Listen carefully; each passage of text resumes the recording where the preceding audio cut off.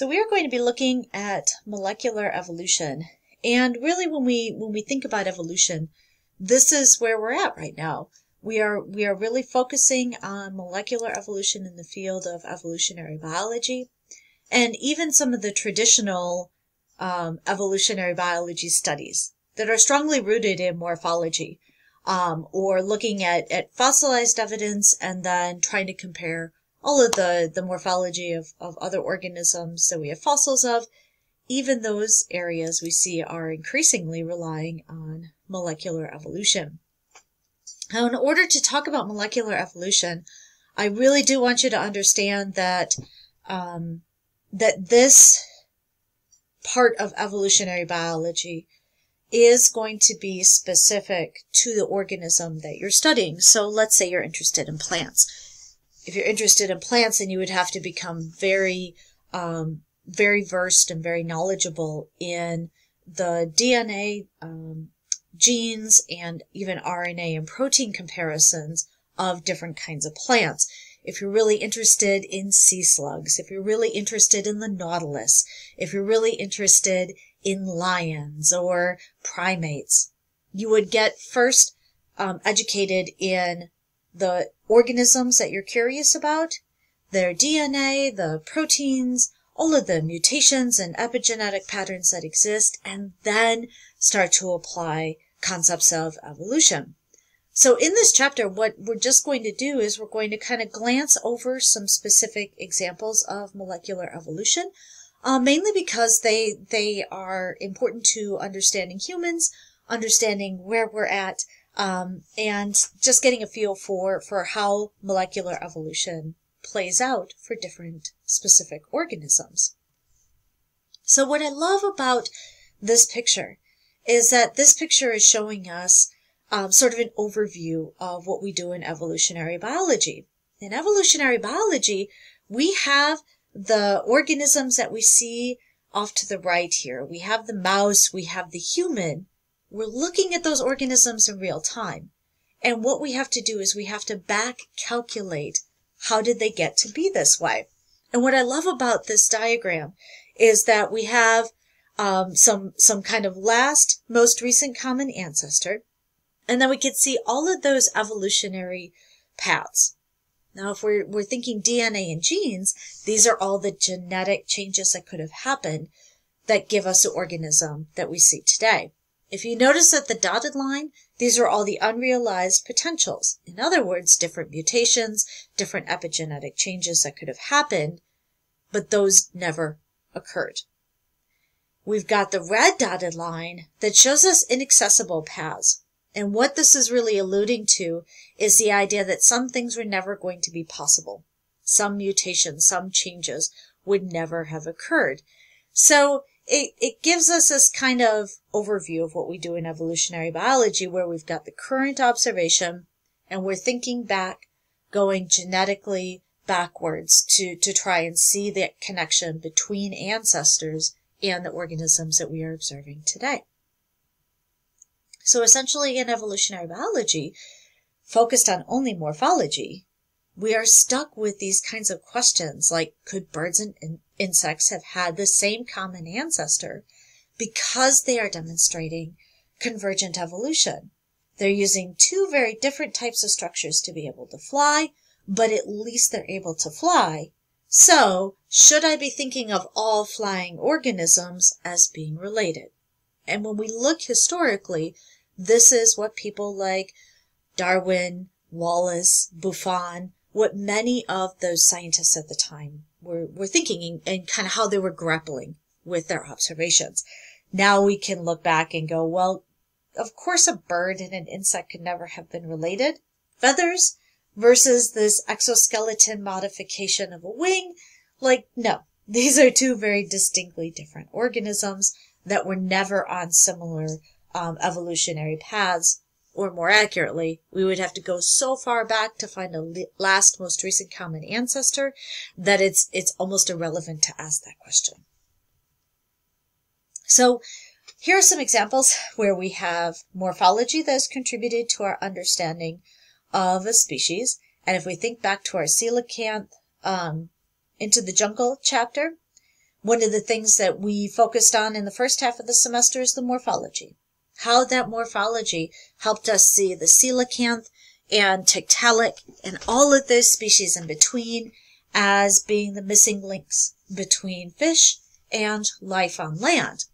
Now, the nice thing about molecular evolution is that with molecular evolution, getting a hold of the DNA and doing gene comparisons, we now see, as of 2013, that the relationship for the coelacanth to the lungfish, other fishes like the tilapia, and then going towards things like the frogs and the finches and all of the other tetrapod type animals, we see that the coelacanth's position in the phylogenetic tree is supported by DNA evidence, not just the morphological observations that were made to place the coelacanth in that phylogenetic tree.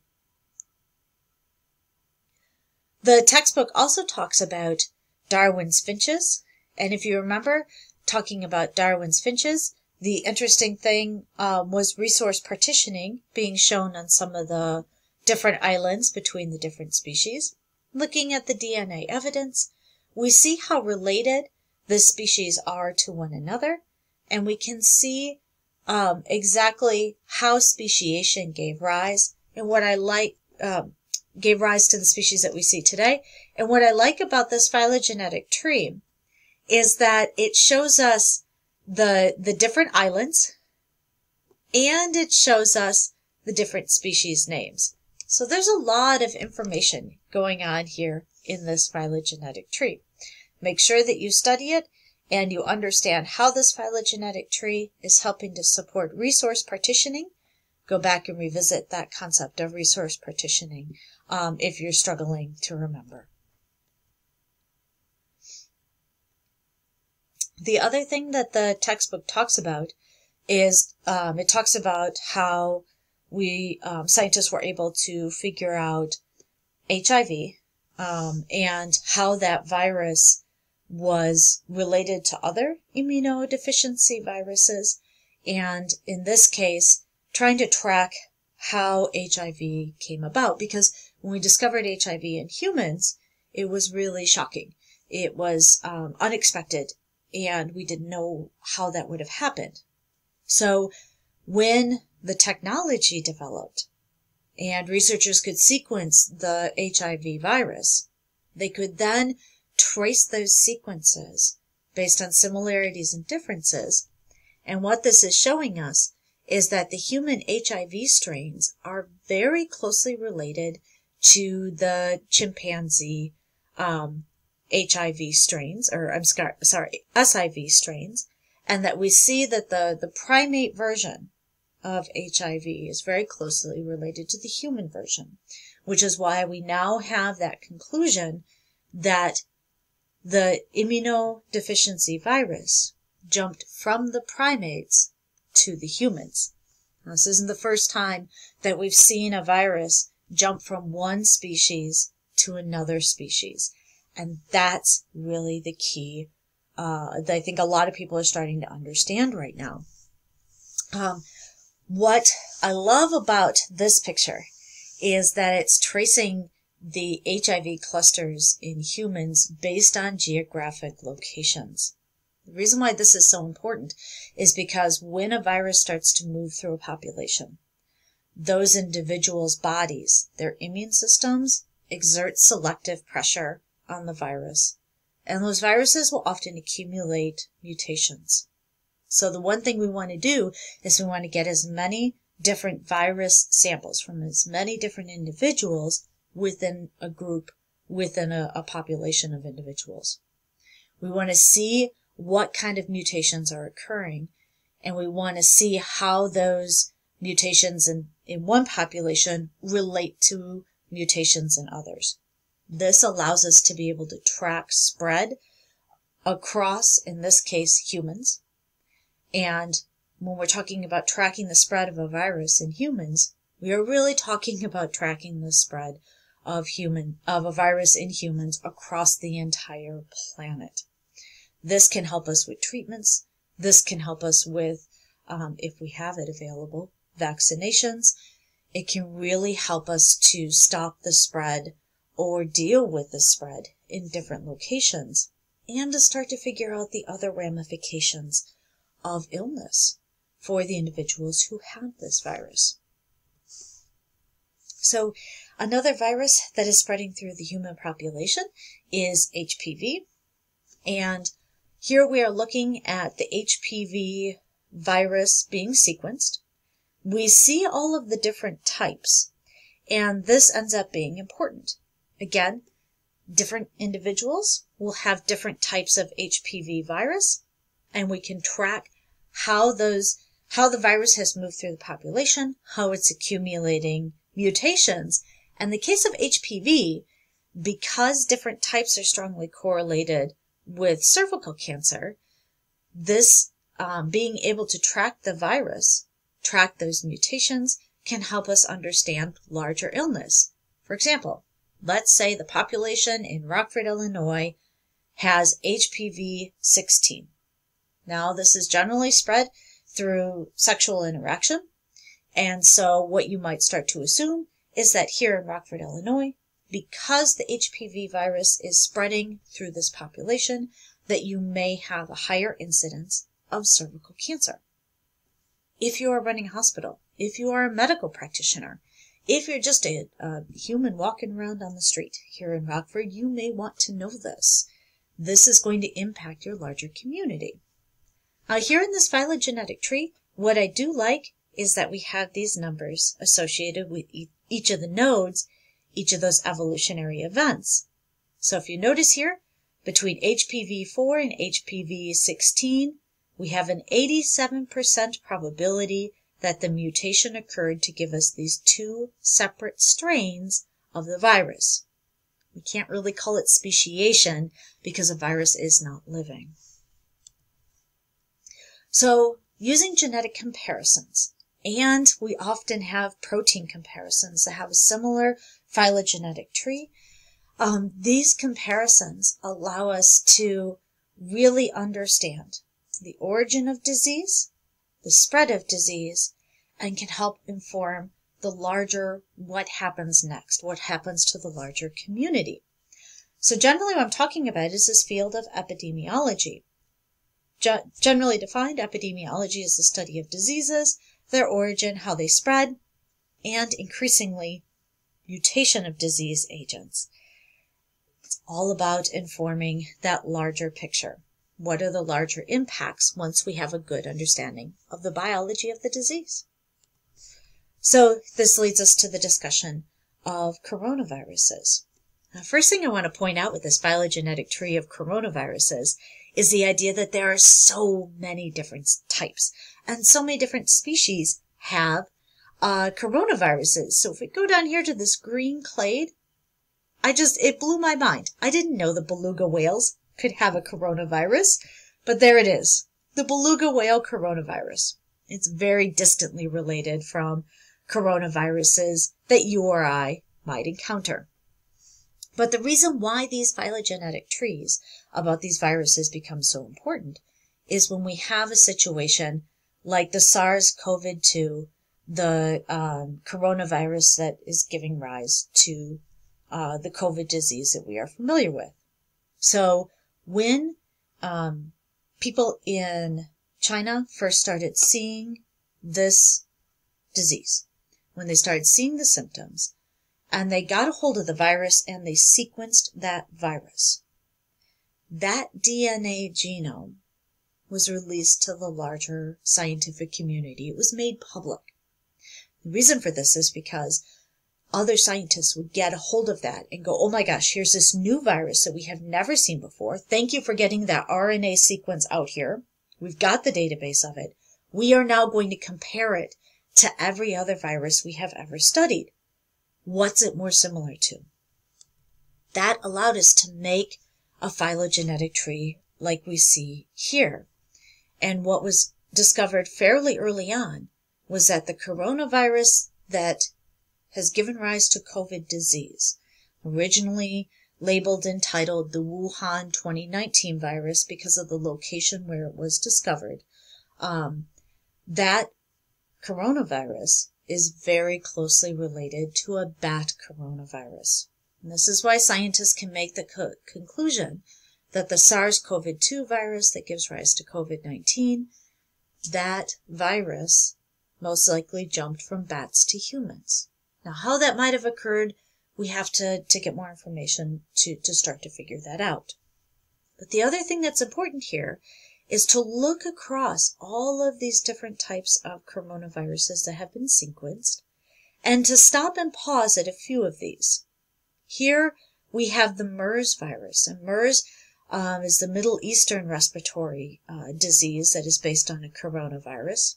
And what was discovered is that the human coronavirus was very similar to the camel coronavirus. If we notice and look back just a little bit here at the human camel clade, we see that there's 100% probability that the mutation that gave rise to the human version of MERS came from or is most closely related to the camel MERS coronavirus. So study these clades closely. Pay attention to these places where we see human and other animals and the closeness of those viruses in their sequences.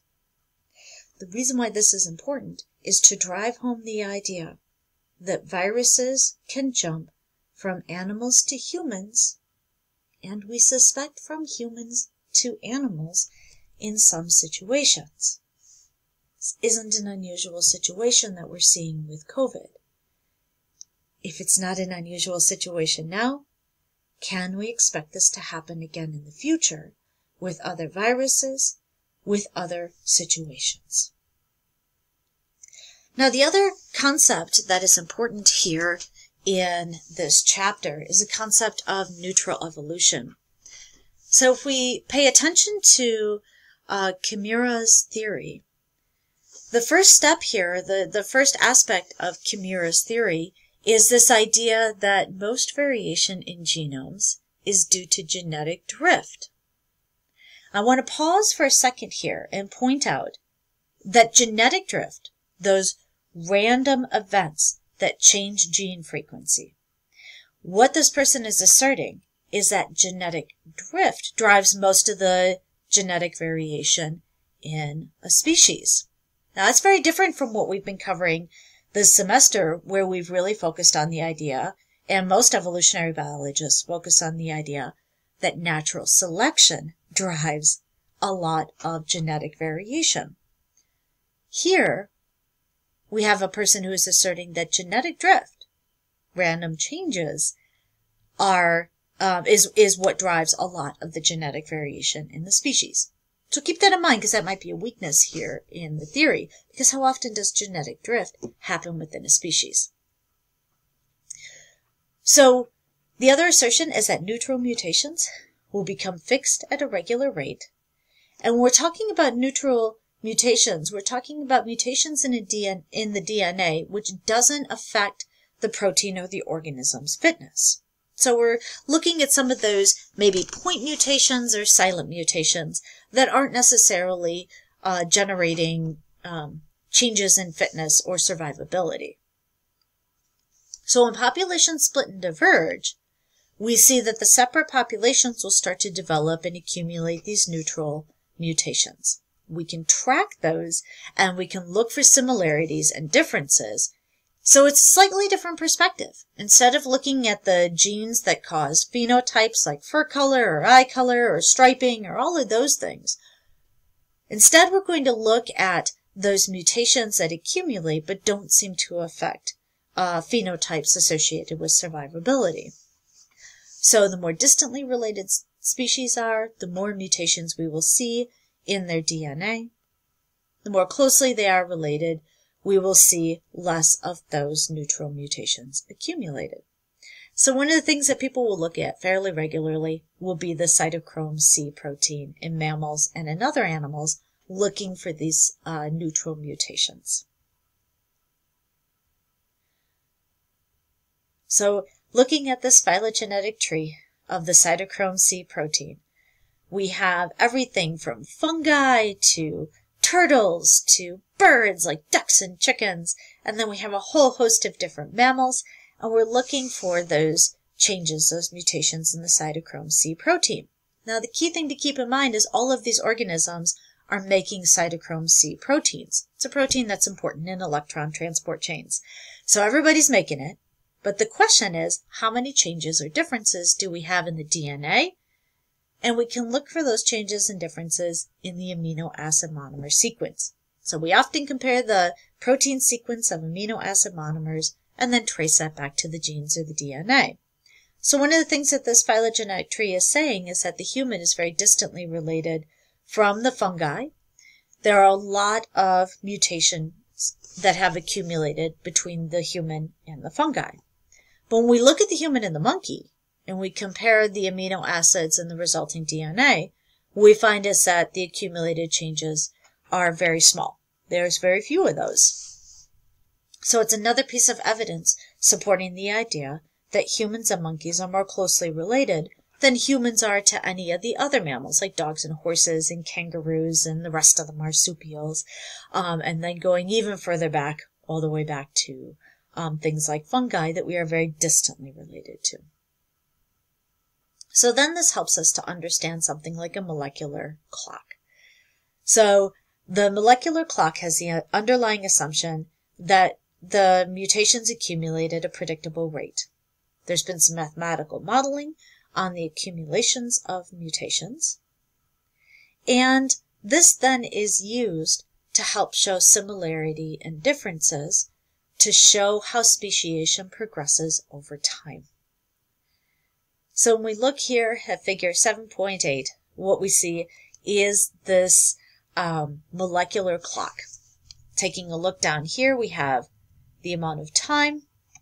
We have the amount of mutations that have occurred in the cytochrome C gene.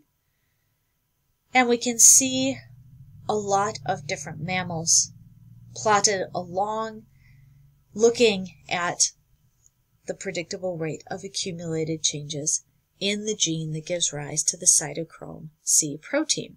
So this would then tell us our kangaroo is very distantly related from our sheep, goats, horses, and donkeys. And we've got somewhat of a time frame.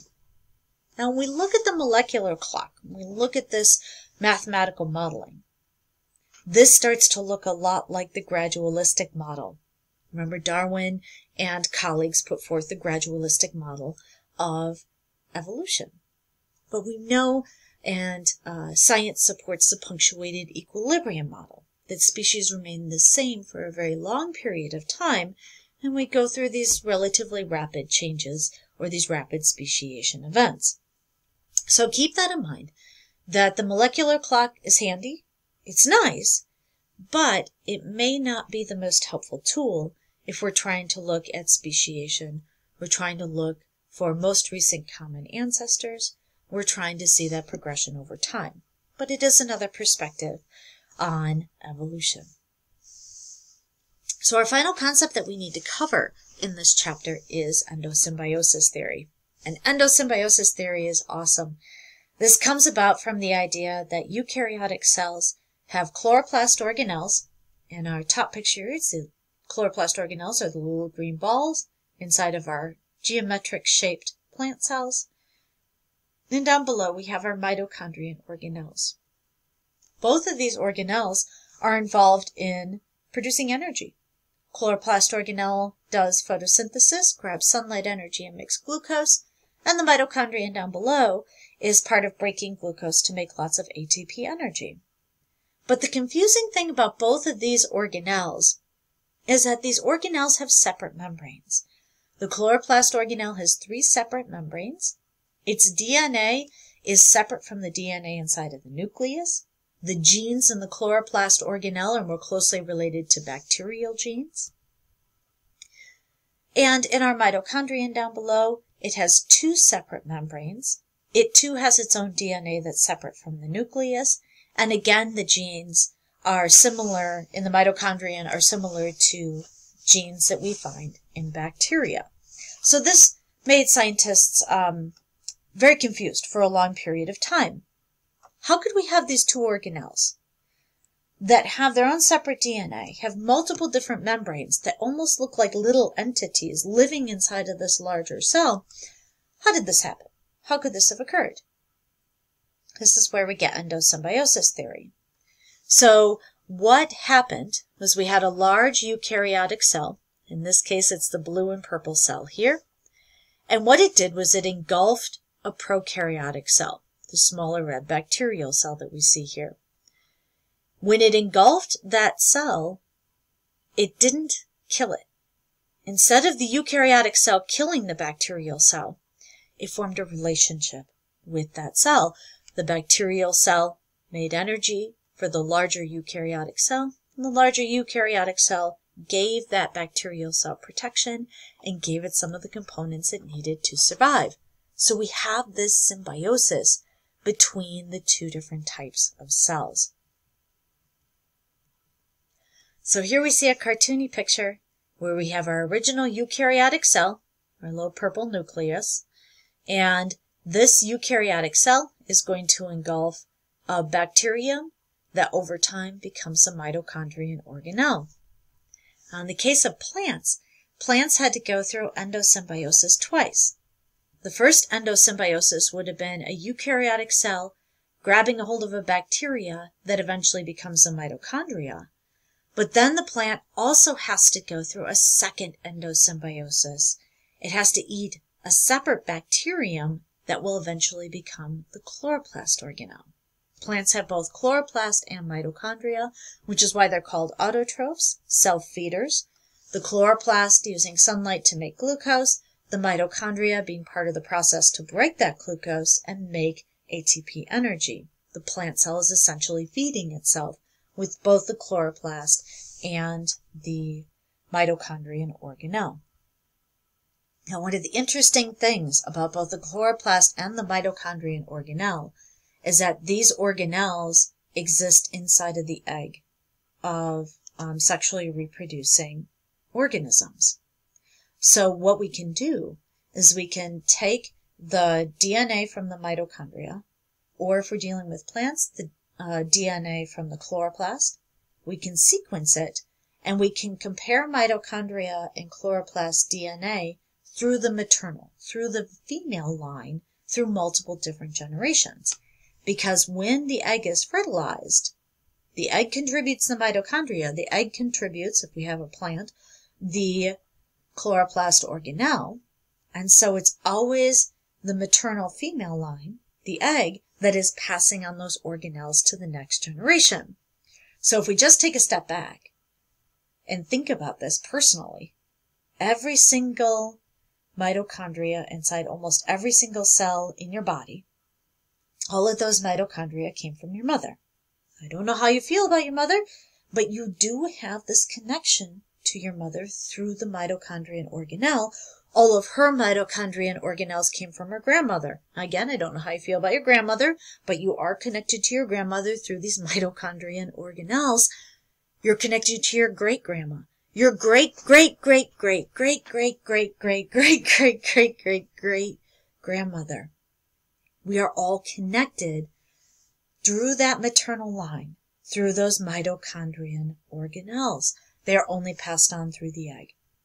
Now, from a molecular evolutionary point of view, we can compare the DNA. We can trace those changes through the mitochondrial DNA, that maternal line.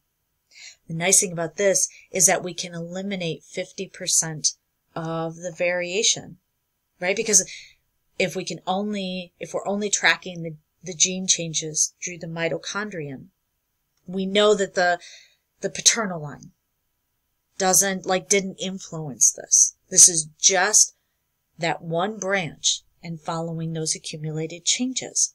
So that's nice. We can get a really refined view of accumulated changes in a line of descent by just looking at the mitochondrial DNA, the mitochondrial organelle. So what I like about this final phylogenetic tree, summarizing endosymbiosis theory, is that we can see that most likely this endosymbiosis between eukaryotic cells and prokaryotic cells has probably happened multiple times. And this then influences all of the lineages, all the speciation that comes after that initial cell grabbing a hold of a bacterial cell, and instead of killing it, saying, let's form a relationship. And then when I sexually reproduce, I will pass this cell on to the next generation so that we have this consistency, this continuity through the organelle, not just through the DNA in the nucleus that comes about from sperm and egg fusing together from that part of sexual reproduction. So molecular evolution is hugely detailed. Very quickly, we are in the field of DNA biology, and we have to have a very intimate, intricate knowledge of DNA biology just so that we can understand the accumulated changes over time. So I hope this gives you a sense of this discipline of molecular evolution, and that behind a lot of the conclusions and a lot of the things that we talk about, this molecular evolution is there. It's now a very strong piece of evidence showing us relatedness or non-relatedness between species. As always, email me if you get questions.